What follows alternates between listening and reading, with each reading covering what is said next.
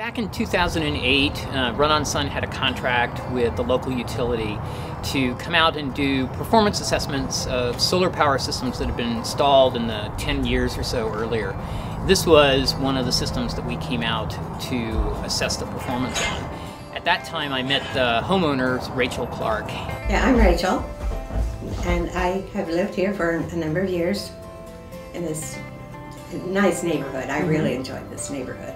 I got a call from Rachel after the big windstorm we had here in Pasadena, and she informed me that some of her panels had come loose from their moorings, and that didn't quite prepare me for what I found when I got here. When we got here, the old system that had been attached to the flat roof back there was just completely torn off. My solar system on the roof was completely destroyed.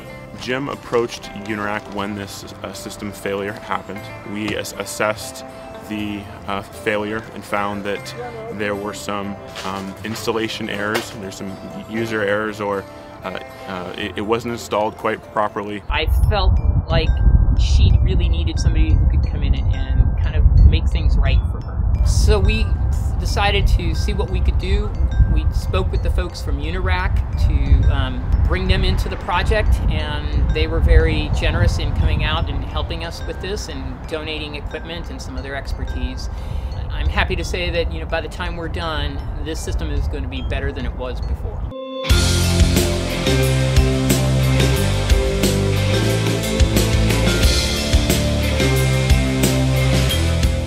Testing the voltage to make sure the panel's generating power before we actually get it on the roof and find out there's a problem.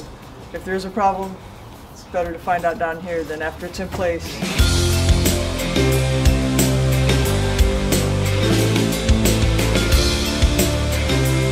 For the longest time, it's been kind of the wild, wild west in solar, and there hasn't been specific practices that have been followed. We felt this would be a good opportunity to step in and use one of our new systems that does have ICC approval and just install this the right way for this customer. This product that we're installing today on this home is called Solar Mount Evolution. It's very exciting for us. We're excited to move this product forward, and we're hoping that it's a product that changes in the industry and helps all of our competitors and helps the end users build a safer photovoltaic system in the future.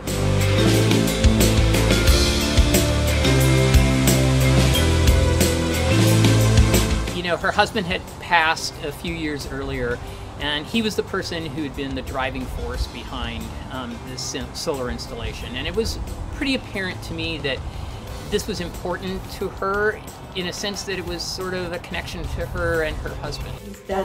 He's gone beyond what he was really supposed to do, and I do so appreciate it. I'm very grateful to him.